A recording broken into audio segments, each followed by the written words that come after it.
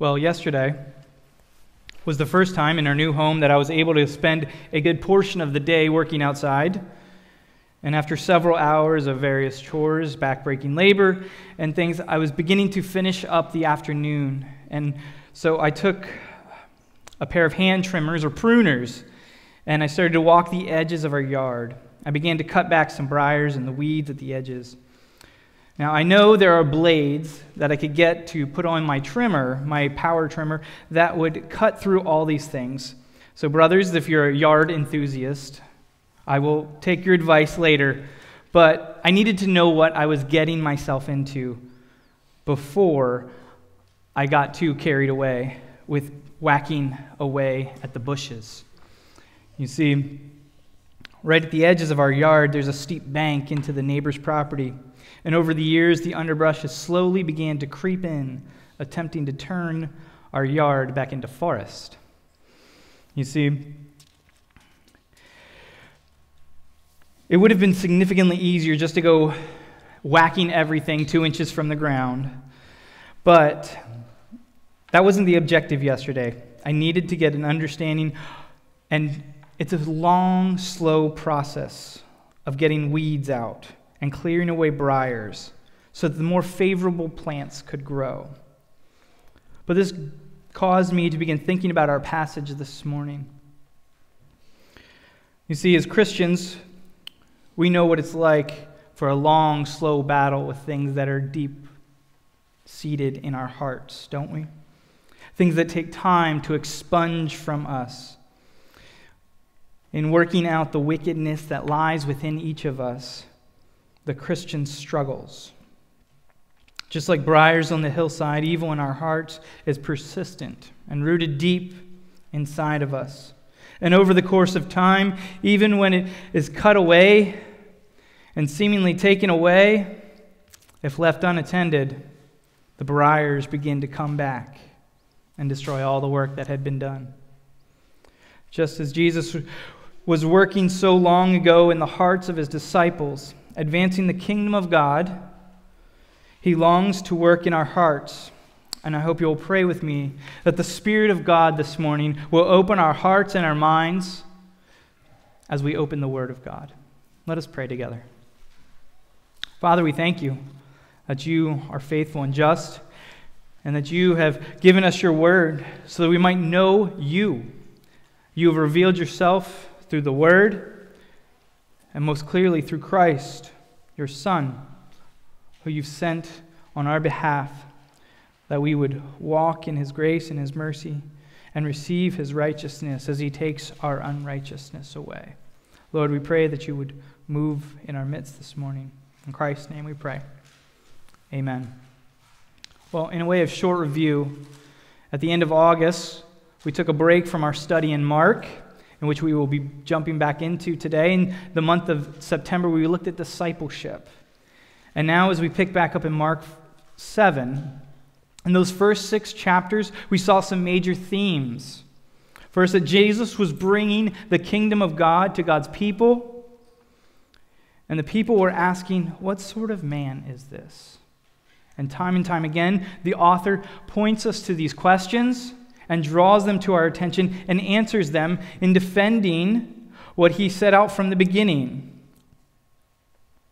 From the opening verses, the author makes it clear that he's attempting to display that Jesus is the Messiah, the Christ, and that is shown through the Old Testament and the works of Jesus. So today, we see that the Pharisees and scribes are reintroduced to our passage, back into the story, as we press forward to the passion and the climax of this story on the cross. So today we have 3 points to go along with. We will see hidden motivation, hypocrites revealed, and lastly, the hearts of fools. So first, we see hidden motivations. In chapter 7, verses 1 to 5, let me reread that to refresh your memories. Now when the Pharisees gathered to him with some of the scribes who had come from Jerusalem, they saw some of his disciples ate with their hands that were defiled, that is, unwashed. For the Pharisees and all the Jews do not eat unless they wash their hands properly. holding to the tradition of the elders. And when they come from the marketplace, they do not eat unless they wash. And there are many other traditions they observe, such as the washing of cups, pots, and copper vessels, and dining couches. And the Pharisees and the scribes asked him, "Why do your disciples not walk according to the tradition of the elders, but eat with defiled hands?" Well, that would seem to be a reasonable question. Well, let's consider who these people are. The Pharisees and the scribes, or the experts in the law. The word scribes is simply that they would transfer the word of God for the people. But that's what made them experts in the law. So that's a better way for us to understand who they were. They knew the word of God. They knew what it said. And they have come all the way from Jerusalem, assumingly coming to seek out this Jesus and to see what is going on with him.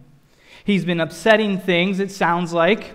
We saw how word had even come to King Herod in chapter 6 that the political authorities were taking note of him. Those in the elite class, the political, the religious, were all taking note of this Jesus and how he was upsetting things. He was upsetting the order in which they had established in their minds. And yet, they come and they cannot seemingly find a problem with Jesus because they do not address anything that he is doing. But they sneak around a backdoor way of accusing Jesus by accusing his disciples. You see, as his disciples, they would be assuming that Jesus would be teaching them. And as their teacher, by accusing them of not following what they were supposed to be doing, they were making an accusation against Jesus. And so them challenging the disciples to their master about washing of hands and other traditions, it is challenging him and saying, "What are you teaching these men? Why are you not teaching them correctly?" And so we notice that we should notice the premise of the question in verse 5. They assume that the tradition was keeping the law, whereas the tradition is intended to encourage law keeping. Let me say that again for you. They assume that tradition is keeping the law, whereas in reality, tradition is intended for encouraging law keeping. The tradition was established so that people would come and be clean and be encouraged into godliness. But the tradition was not in actually keeping the law of Moses. As we see, and then Jesus goes on to expose the hypocrites that they are in verse 6 and following. And we see, first, what does Jesus say to them? And he says, "And he said to them, 'Well did Isaiah prophesy of you hypocrites, as it was written, This people honors me with their lips, but their heart is far from me. In vain do they worship me, teaching as doctrines the commandments of men.'" You see, they don't actually quote the law in their tradition. They are the teachings of the elders or the fathers or the older people, the older generation. And you notice how Jesus doesn't actually critique that tradition. He doesn't say the tradition is wrong in and of itself, but what he says is that the people who are trying to enforce the tradition on others are failing because they are ignoring the law of God for the sake of their tradition. And you see, he tells them that you are leaving the commandment of God to hold to the traditions of men. And this would point us to what is it that Jesus is pointing to in Isaiah chapter 29, verses 13, that he is quoting from. Let me read to you the context of Isaiah 29, just briefly. And the vision of all this become to you like the words of a book that is sealed, when men give it to one who can read, saying, "Read this." He says, "I cannot read it, for it is sealed." And when they give the book to one who cannot read, saying, "Read this," he says, "I cannot read." And the Lord said, "Because this people draw near with their mouth and honor me with their lips, while their heart is far from me, and their fear of me is a commandment taught by men." You see, what God is saying here in Isaiah is that those who are trying to pay this lip service to God have an inability to read the Word, to understand, to comprehend the Word. They have no ability. And this is in the greater context of the siege of Jerusalem, which is a time of judgment in their past. You see, God was punishing the Israelites for ignoring the commandments of God. They had gone away from the Word of God despite the word and lip service that they paid to Him. They would come and do all that they were supposed to according to their traditions, yet their hearts had abandoned God. And it led to idolatry and a time of judgment in their people. And this is the context in which Jesus is using in Mark chapter 7. And he's telling them that not only was Isaiah writing about those people in Jerusalem, those Israelites, but he was writing about you Pharisees, you scribes, you who do not love the word of God, but love the commandments of men, and the things that make you look holy in the eyes of people. You see, he continues on to give us an example. And he said to them, "You have a fine way of rejecting the commandments of God to establish your tradition. For Moses said, 'Honor your father and mother.' Who reviles father or mother must surely die. But you say, if a man tells his father or mother, 'What you would have gained from me is korban, that is given to God,' then you no longer permit him to do anything for his father or mother." See, here we see that the word korban is a loan word. It's a word that has been transliterated from the Hebrew into the Greek into the English for us, and is a word that was set up as a word to say, I'm going to set this aside for God for later. And what Jesus is telling us is that people saw this loophole in the system, and they said, well, I will set this aside for God, so I don't need to do for you what I can today. And that is exactly why I believe he quotes the fifth commandment here. He quotes the fifth commandment as being to honor your father and mother. And not only does Jesus quote the commandment, but he reminds them of the consequences of rejecting that commandment. You see, whoever reviles father or mother must surely die. Some of us might begin to scratch our head and say, that seems a little severe, doesn't it? I mean, that's pretty harsh. What's so wrong with the home? The nursing home isn't that bad. The nurses are kind of nice. The food's not too bad, right? Well, in their time, in their day, there was no nursing homes, friends. The nursing home was your children's home. There was not a place to go with professionals to take care of you.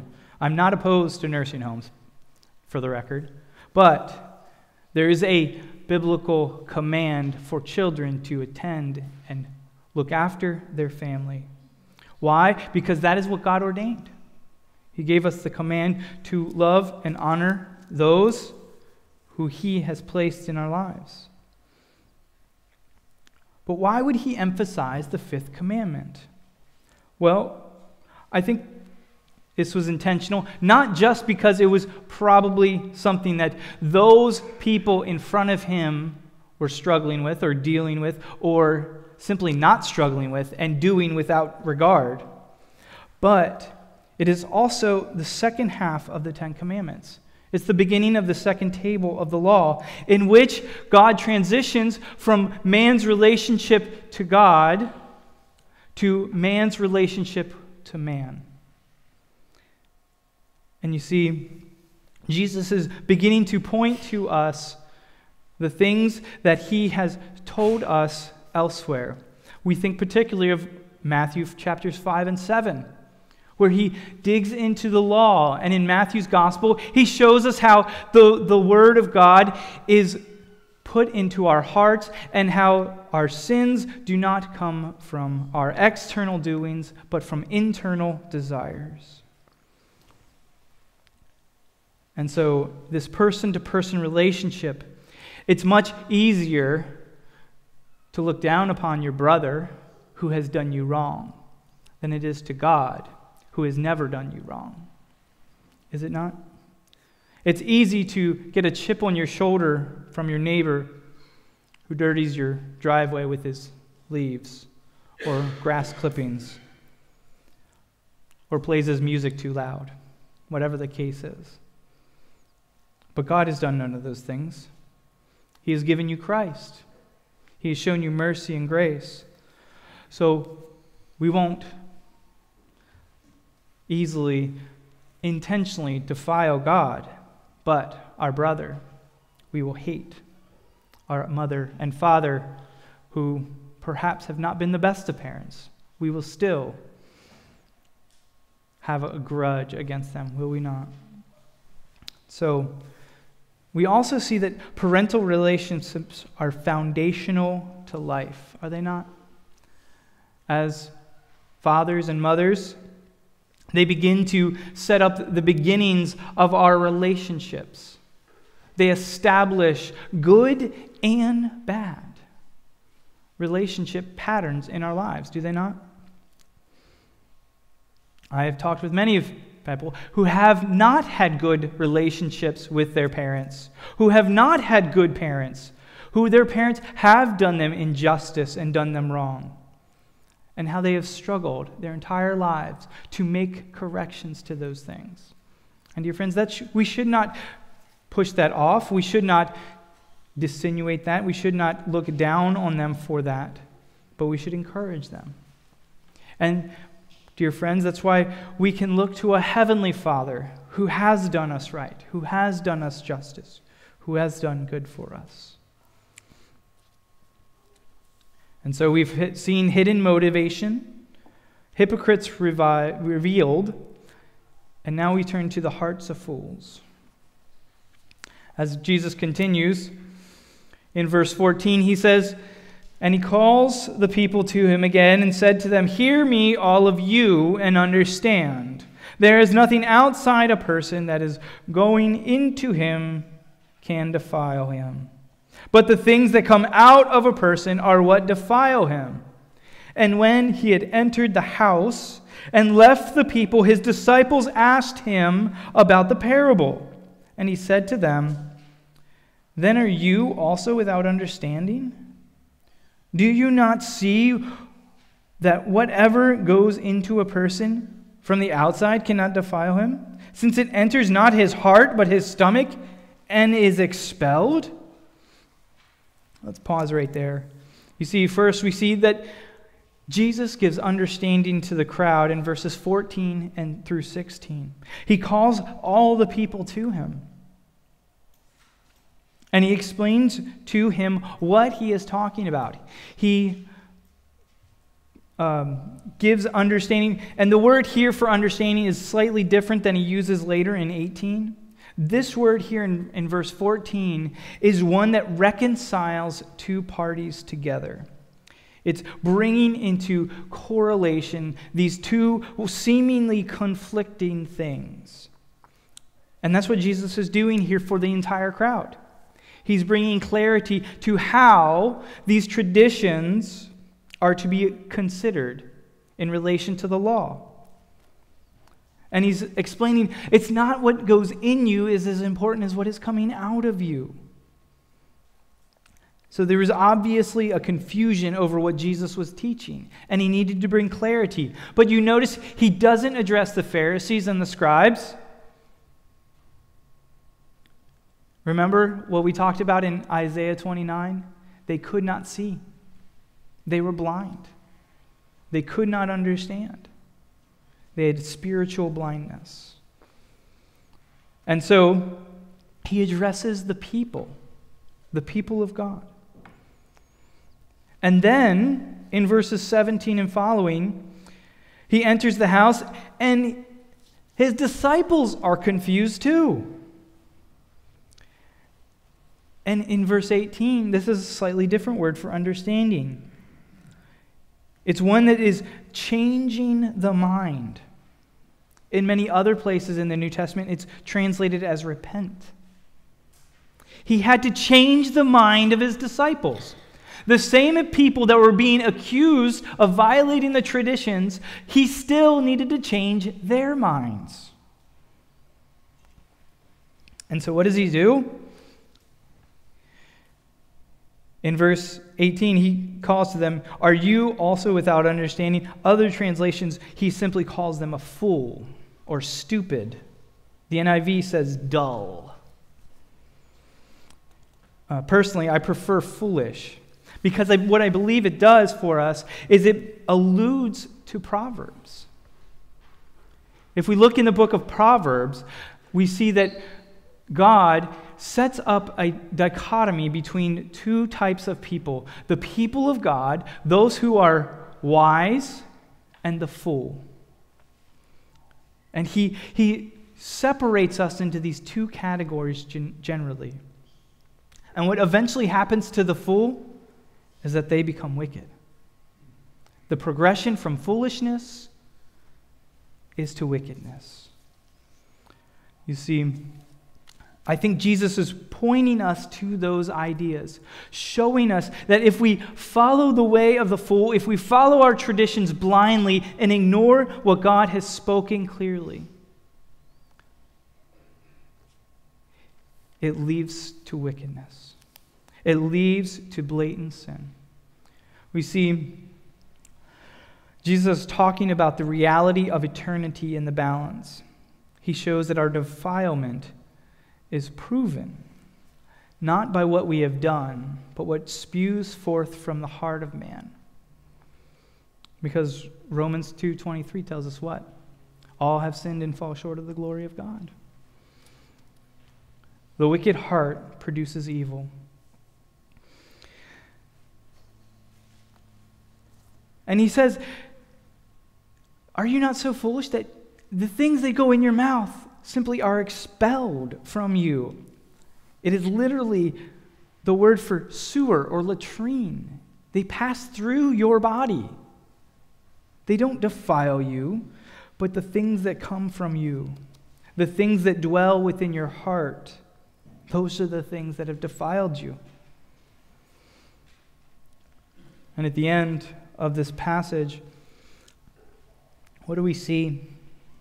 Verse 21, for from within, out of the heart of man comes evil thoughts, sexual immorality, theft, murder, adultery, coveting, wickedness, deceit, sensuality, envy, slander, pride, foolishness. And all these evil things come from within. They defile a person. Those are the things. Jesus doesn't grade them.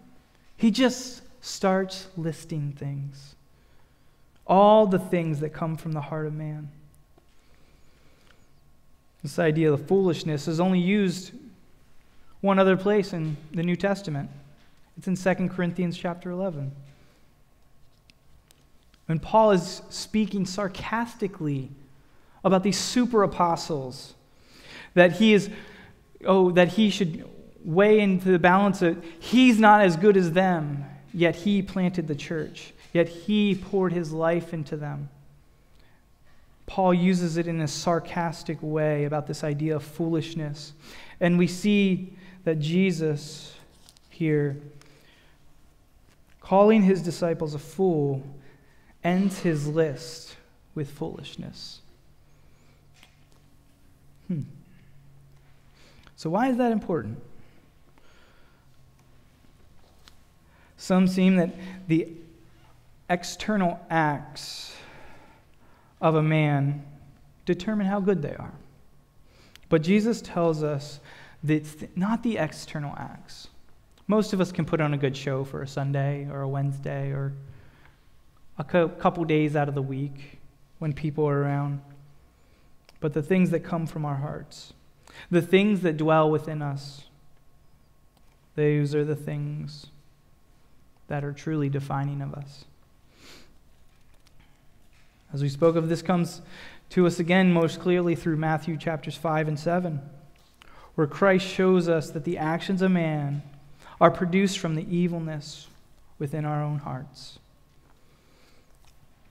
So as we think through these things together this morning, and as these things lay on our hearts and our minds, let me give us some questions to encourage us to discuss, perhaps over lunch or this week. We'll discuss them Wednesday night in our sermon discussion. First, how do we look to correct others in the body of Christ without having hidden motivation? How can we do that? Secondly, when do traditions lose their value? How do we maintain the significance of traditions? See, obviously, they had lost the significance of traditions in here, the Pharisees and the scribes, because they were just simply looking to do them to look righteous. And lastly, how do we attempt to make loopholes in the law of God for ourselves? How too often have we done this in our own way?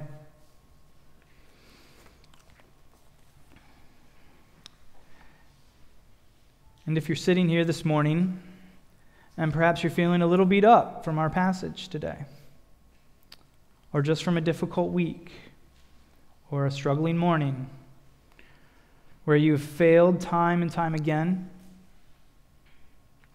perhaps you've been holding on to tradition too tightly, or you feel the reality of your hypocrisy because you've expected others to live up to the standard of your own righteousness that you cannot keep for yourselves.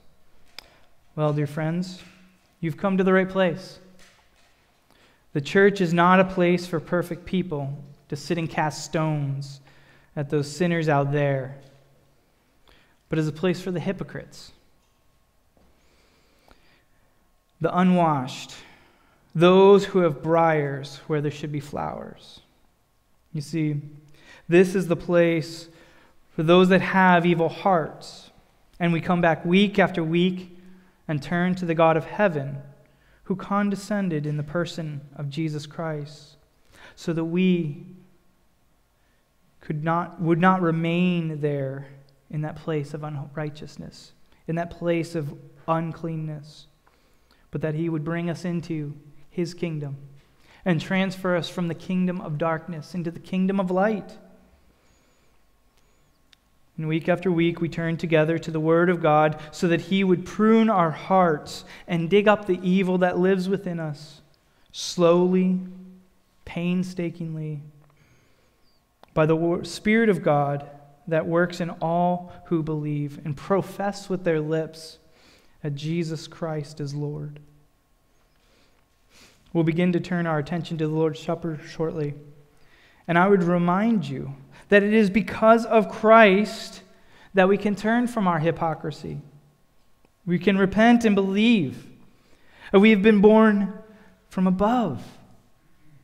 Just as Paul writes in Romans chapter 5, verse 6, "For while we were still weak, at the right time, Christ died for the ungodly." Are you weak this morning? Lean on the one who does not grow weary. Lean on Jesus. Have you turned from your sin this morning? Have you repented? Have you looked to the Christ who not only came down for us, but died for us, bled for us, so that we would be made whole again. Let us pray. Father, what a great gift you have given to us. For it has not cost us anything, but it has cost you greatly that Christ would come and die and forgive the sins of man, so that we could know you, that we could be brought back into right relationship with you again, that we could hear the words of God and become alive, that we would read the words of God and know and understand by the Spirit of God